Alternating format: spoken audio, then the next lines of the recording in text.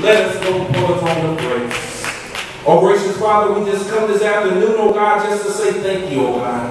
Thank you for allowing us, oh God, yet to see yet another day.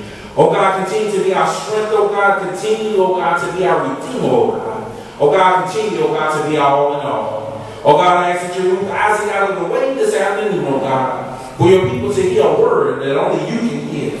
Oh God, we thank you and we love you, oh God, for all that you are continuing to do in this place, oh God. We thank you right now, God, and we love you, oh God, for all that you are doing. It is in Jesus' name we pray. Let the church say amen. Let the church say amen. Let the church say amen again. You got to feel that in your spirit that God dwells on the inside, amen. Not that we just come into the church for any type of form or fashion this afternoon, but we come to give all praise and honor to our Lord and Savior, Jesus Christ. We come to just give all the glory and honor to him this morning. Not that we take him lightly, but we give all the praise and honor due unto his name, amen. Thank you, Jesus. Thank you, Lord. Yeah, God, your word. Amen. As I was working on the message this week, my mind was yet troubled about how we as Christians portray to be so sanctified, Holy Ghost filled, fire baptized, and we just walk around like we're so high and mighty. But God says that we must humble ourselves, oh God, before him and before his people, so that his people can see the light that dwells on the inside. I was thinking of the word Christianity this week, and I was trying to figure out what is Christianity, or what is Christianity to others that are around me. So as I gathered all my thoughts and all the people that I talked to this week that came around me or came my way, I asked some, what was Christianity and what does Christianity mean to them? What I have heard from them was sort of shocking and a little disturbing, but I'm going to go ahead and press on with it anyway, because a lot of people think the same way as these folks that I spoke to this week, amen? Some of them would say that you're a Christian if you get up on Sunday morning, put on your Sunday best, and come to the house of the Lord, so that you can pity pat or give God a little bit of praise. But God said not so. God said, if you're going to come into my house, you come into my house and give me all the praise and honor that I so deserve. Amen. Some of them also say that if you're a Christian, you'll be able to sing songs of Zion, songs of glory to the Lord. But God said not so. Even the devil can sing pretty good songs unto the Lord. Amen. But God said not so. Some will say that you're a Christian if you know some good Bible studies, some Bible stories that you can quote verbatim, or something that you can just read out of the Bible. Some may think that they're a Christian if they can just verbally, or some people like to write it down, verbally or write it down and say that this is what I read from the Bible. I heard about Joseph, I heard about Matthew, I heard about Jesus. But did Jesus hear about you? Some may say that they're a Christian because they come to Bible study every week. They come spend an hour or hour and 30 minutes or so hearing a good word from the Lord. But they think that they're a Christian because they take the time to do that. But that doesn't make you a Christian. Some will say that they're a Christian because their family prays every single night, or that their family has been Christians for many, many moons. But that still doesn't make you a Christian. Some will say you're a Christian because you live in the greatest land of it all, that you live in America, and America is a Christian country. So they say. Some will say that you're a Christian because you believe that God exists. Some will say that you're a Christian because you're a nice person. But a nice person is not always a Christian. Amen? How do we truly define our Christianity is the question that I asked this afternoon. Do you think your Christianity is found just only in this place? Or does your Christianity dwell on the inside of you?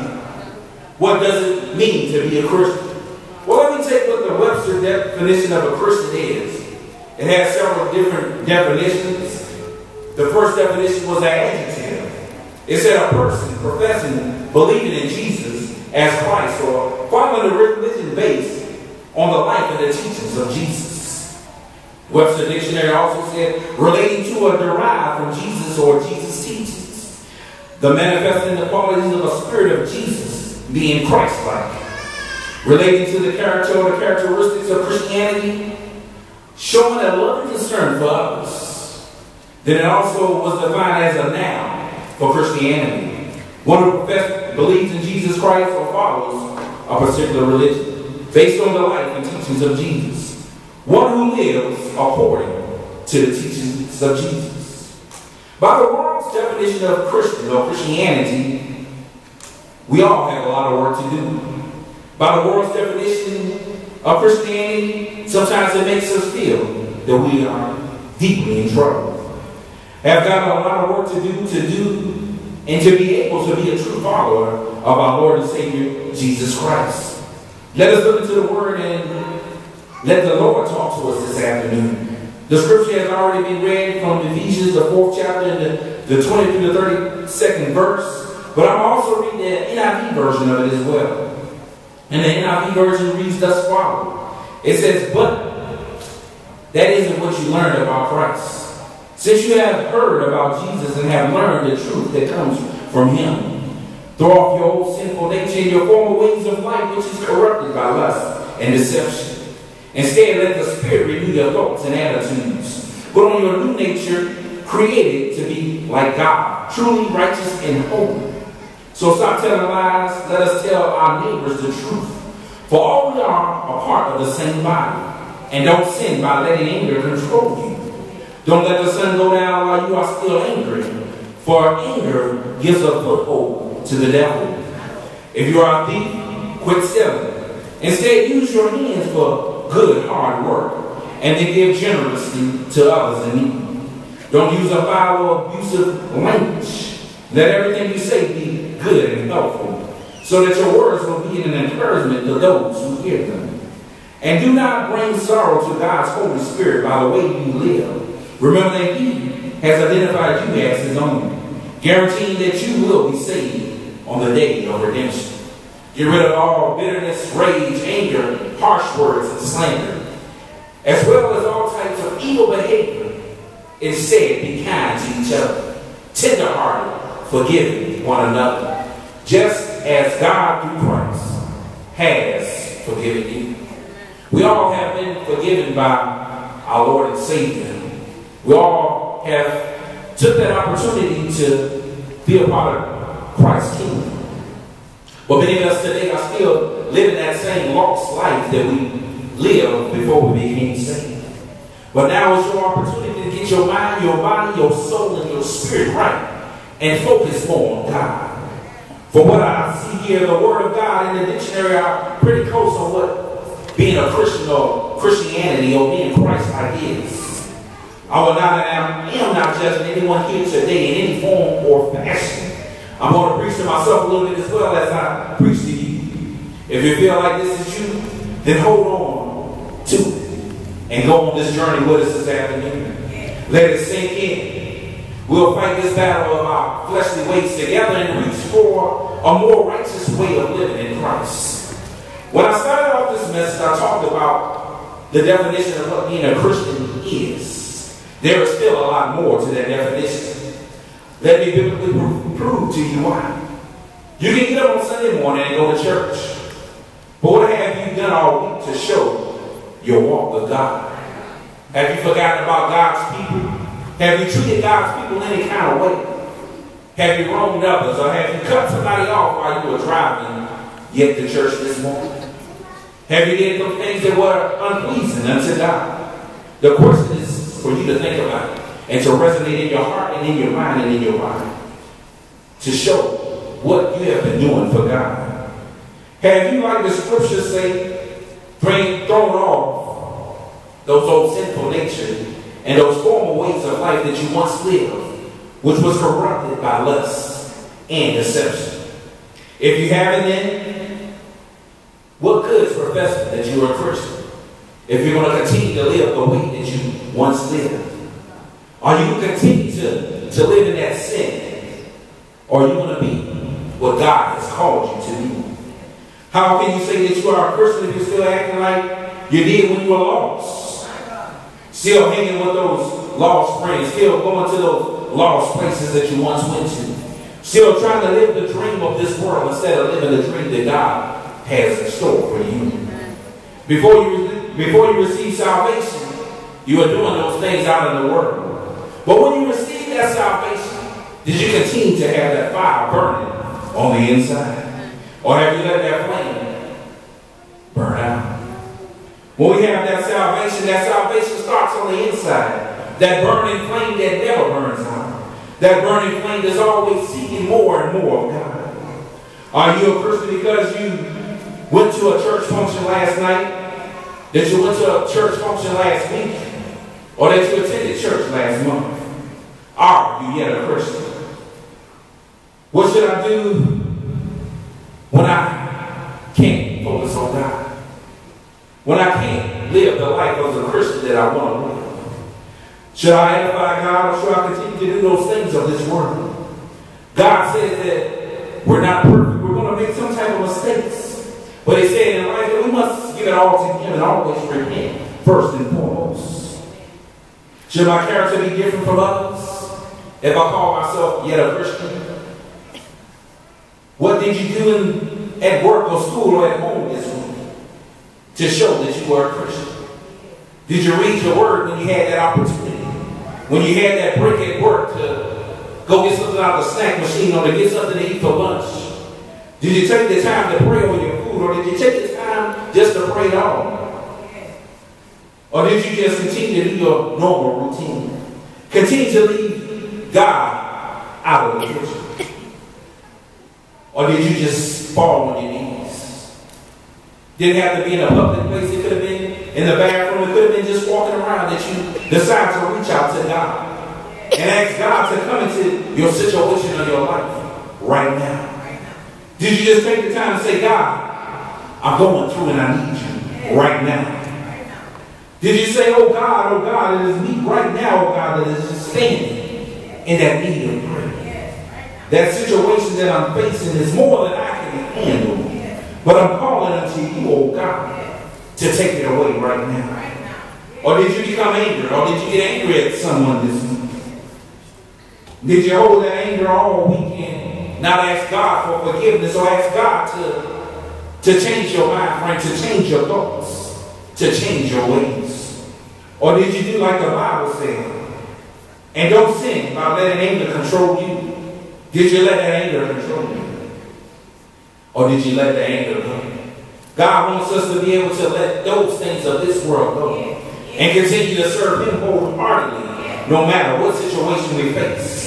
To always be able to call on the name of Jesus in our time of need, our time of struggle, our time when we need him the most. Or how many lies this week did you tell the people that you interact with? Did you tell them anything about Jesus, his goodness, his mercy, his grace? Or did you tell them countless lies after lies this week? God says that it's important for us to, as Christians, to live a godly life. Even though sometimes we want to say things that are not pleasing unto him. But God says for us to be Christian, we must be Christ-like. And I think those same thoughts or tell those same lies that we once did. Because what you are doing in secret, God will reveal. Amen? I repeat that again. It said what we are doing in a secret, God will reveal. And it will sometimes come at that opportune time that you don't want it to be revealed. But God will reveal it. Is it godly to continue to do the things that you do?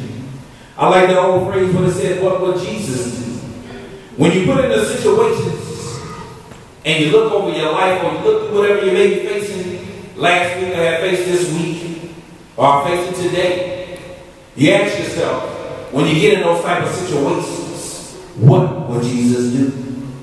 Well, Jesus would do this. The Bible says in the 31st verse of Ephesians 4, to get rid of all bitterness, to get rid of all rage, to get rid of all anger, to get rid of all harsh words and slander, as well as all types of evil behavior. That's what Jesus would do. But the real test comes for what would you do when you're put in that particular situations. If you know your Bible and you know all the stories of the Bible, many people didn't do what God asked them to do. Many people thought that they didn't need Jesus in their life.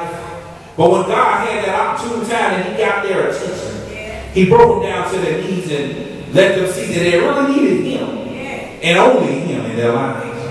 And as Christians, that's what we need. We need God and only God to survive in this lifetime. Now that we can do it on our own, because we can't. And when we try to do it on our own, we fail yet time and time again. We ask ourselves time and time again, do I believe in my Lord and Savior, Jesus Christ? Do I tell others about him and how he has done such marvelous things in me or in my family or in my life? Are you being a witness to his living word, or are you holding his word only on the inside? Are you sharing your testimony with someone who is lost to help bring them to the light? God challenges us every day to be able to express to others what God is doing in our life. Not that we're trying to boast or brag or act like that we're any better than anybody else. But God gives us an opportunity each day to tell others about the goodness of Jesus and all that he has done in our lives, and how he has changed us, how he has rearranged us, and how he is still shaping us into what he wants us to be. Do you believe you are a Christian because your mom and dad is a Christian? The answer is no. Your Christianity, your belief, starts inside of you. You ask the question, they are living right. Why do I have to live right? Because God says so. Not because man says so, but because God says so. The Bible says to reach out to your own salvation with fear and trembling. Don't count on everybody else's salvation, but you have to count on your own salvation and have that salvation for yourself. If you want to get to heaven, you have to have a relationship with God. Amen? It didn't say you have to have a relationship with your spouse or friend or anybody else. It said you have to have, first and foremost, a relationship with God. And only with that relationship can it get you into heaven. Because God wants us all to join him on that wonderful day that he calls us home. But we have to be ready at all times, ready to do what thus says the Lord. If you believe that God exists, then why are you not living for him? Yes, we may say with our mouths, we sometimes do that lip service, as we say that we are so on fire for God, that we love God so much that we will die for God right now. But that's just lip service sometimes for some people. But if we serve our true and living Savior, no matter how it may sound, no matter how we may get into a situation, no matter how we may endure, our God is yet still an awesome God that we want to give all the praise and honor to. We want to be able to call on his name wherever we go. When we're in the car, when we're just walking around, when we're in the bathroom, or whatever else we're doing, we like to call on the name of our Lord and Savior Jesus to let others know that God does exist. And he does dwell on the inside of me. God requires our everything, our all, at all times. It's not just believing, but it's living that life that we so practice and that we want to preach. It's about living that life that God has called for us to live this day. So you say, Pastor, you still haven't hit my road yet, and tell me, how do I live a Christian life for God? Well, I'm going to say it as easy as I can say it. It's like taking it one day at a time. One day at a time. You have to take it one step at a time. One crawl, one walk, one reach, one exercise at a time. One prayer, one moment. You just have to trust and believe that God is yet on your side. When it doesn't look good, God is still on your side. When the situation didn't come out like you wanted it to come out, God is still on your side. When you didn't get that promotion or money that you thought you were going to get, you have to just say, I count it all joy because God is still yet on my side. When your car doesn't work or your car acts up, you say, yet my God is still on my side. My God, bless it right now. But if God doesn't bless it, God said, I gave you 2 feet to keep on walking, to keep on pressing, to keep on doing what I asked you to do. So I say it takes one day at a time, one step at a time. But the most important thing is to have that faith in God. But you say, Pastor, all this seems so easy, but yet it is still so hard. How can I do this? How can I believe? How can I be a Christian? How can I do what thus says the Lord? I want the things of this world, oh Pastor, but I still want to serve God. But God says that we can't serve two masters. That we have to serve him wholeheartedly. Because if we serve two masters, we're going to focus on the one that pleases us the most, and not the one that we really need in our life. God says we need him and not the things of this world. Yet many times we still focus on the things of this world instead of focusing on him. I want the things of this world is what we continue to say and think and do. But what does the things of this world bring us? Majority of the time, the things of this world brings us heartache. It brings us pain. It brings us things that we shouldn't even have in the first place. But yet God still's alive. Because God wants us to open our eyes and see those things that we are so desiring, so want to have in our life. And not things that He called for us to have. Not things that are meant for us to enjoy. But God says that He wants us to enjoy Him and the love that He has for us, everlasting. If you want to make it, you should surround yourself with people who serve God. So we're going to say godly friend, godly people. People that are going to speak wisdom. People that's going to speak life into your life. And understand what God has in store for you. You have to trust in only God. And continue to believe that God has a greater path for you. Yes, that path may come with some obstacles and bumps and trials and yet tribulations. But God's guidance and God's direction is better than your own. God says He has a plan for us all. That He has a purpose for us all as well. But we have to trust and believe and follow Him in all that we do. Sometimes you have to fast so that you can get your flesh under submission or under subjection. You have to get into the presence and worship with God. Even when we don't feel like worshiping God, God still wants us to give Him a praise. Not just a pity pat praise or not a woe is me praise, but God wants us to give Him all the praise. He wants us to give Him a hallelujah praise. Yes, I know things may not look the way that you want it, but yet God, I want to praise you anyhow. I want to praise you through my good old life. I want to praise you through my bad. The Bible says that He inhabits our praise. So if He inhabits our praise, then you probably want to praise Him. Praise Him with a whole heart. Praise Him in the good and in the bad, like I said. You want to continue to praise Him ever more. So you say, Pastor, going to church, going to things that are religious, going to Bible study, believing in God, being a nice person, doesn't make me a Christian or allow me to have Christianity in my life. Then what in the world am I doing? What in the world am I doing in church today? If those things you just said are not helping me have that life. I'm merely saying that those things are now enough to get you to Christ. I'm saying that you need to reevaluate your life and how you live it. Because for Christ I live, and for Christ I live. Let's take a little bit closer at our lives outside the church. I need to be a Christian, be Christian-minded at all times and not allow my sometimes experiences to be enough to put me in God's grace, God's glory, God's mercy. Being a Christian doesn't mean that I'm not going to fall. Because being a Christian means that I am going to fall. But being a Christian, that means that I have to rise time and time again. Because my God is still doing a work in me. God is still working and changing and moving the pieces in my life as He is still moving the pieces in yours as well. Yet He said we're not perfect, but we continue to give it all to Him and let Him continue to move those broken pieces, move those things that are not supposed to be in our life. Because our Christian walk involves things that are going to come, things that are going to go. But for us to keep walking for Him, to keep acknowledging what God is continuing to do in our life. You say, yes, I'm a child of the King because I care about the laws. And I want to do everything I can to see them be saved. But God said the work starts first in you. You must get yourself right. You must get yourself ready. You must get yourself ready to do what the Father says for you to do.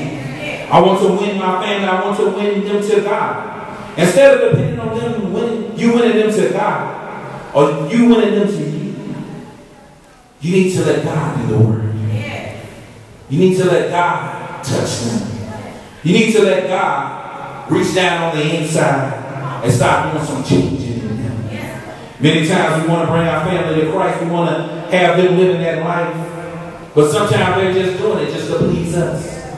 But we don't want them to please us, but we want them to please God.